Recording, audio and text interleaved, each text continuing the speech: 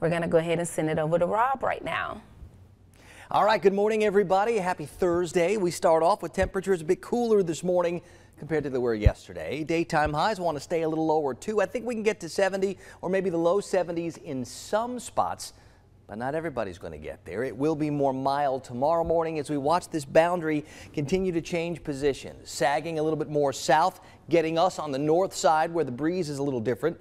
Then tomorrow everything switches and we end up on the south side of that boundary where we get that more southerly breeze and we bring in some of the warmer and more humid air. So a little change here, a little change there, all the while still unsettled, and maybe a few more showers coming our way, especially as that boundary passes back through the area maybe late tonight, early tomorrow.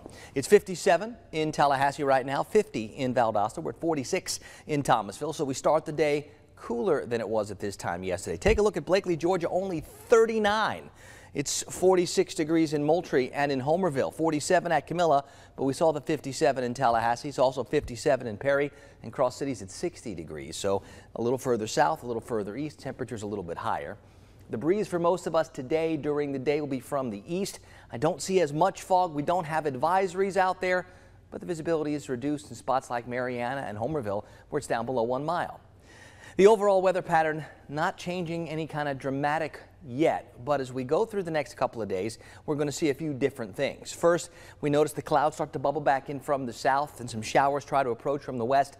That's that boundary lifting back north. That's some energy passing by in the upper part of the atmosphere. I don't expect big time rains today or tomorrow, just some scattered showers, and even then our chances today for that are small. They'll get a little higher tomorrow, a little higher still Saturday, but our next best shot to get wet looks to be Sunday, when the next boundary gets here, hopefully sweeps everything away and quieter, cooler, drier air settles in for next week. So the unsettled lasts through the weekend, then we get some more changes. Winds on the Gulf today, east and southeast like 8 to 16.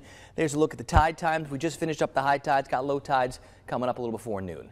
40s, 50s, we'll go with a mixture of clouds and clear. I think this afternoon, more clouds. The warm spots get into the lower and mid 70s. Not everybody gets there. Tonight, those rain chances slowly start to inch up, and I think tomorrow a lot of us start in the 60s. And here comes that forecast for the next few days. Look at Saturday, getting a little warm, getting a little bit more muggy.